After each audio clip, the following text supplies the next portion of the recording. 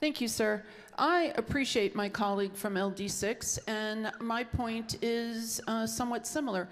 Gun violence has once again torn families and communities apart, and this time the Buffalo shooter's own writings indicate racial motivation. Buffalo and then Laguna Hills and Dallas and Houston have left me searching for words. I'm struggling today as a legislator. So much of who I am literally is how I move through this world as a result of gun violence. What words are going to move us together? Words are splintering us. The eyes of our nation have once again turned on Arizona in repugnance over a tweet. Our Senate colleagues will examine the intent. Some will argue its meaning, but this tweet has been tied to the notion of false flag operations. Rhetoric like this tweet is not mere words.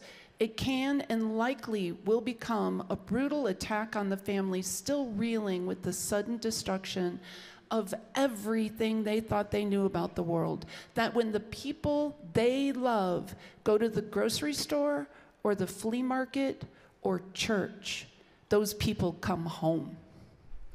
These families now live in a world where that's not true. These families who are struggling to plan funerals or adjusting to a new unexpected life because of a bullet, now they are being besieged by those who fall for the false flag narrative. For those who don't know what that means, there's a belief that mass casualty events from Sandy Hook to our own shooting in Tucson that directly impacted many of us here, that those are secret operations perpetrated by the government or its power brokers to move our nation in a nefarious direction. Lies like this are not harmless. They inspire and encourage deluded individuals to show up at hospitals and funerals demanding proof. They'll stalk grieving families at the grocery store demanding to know what their role was in this conspiracy. I don't think this, I know it to be true. I've been accused of being a crisis actor. The theory is that 18 years ago, my shooting was staged. I'm faking my paralysis and I'm a deep state operative.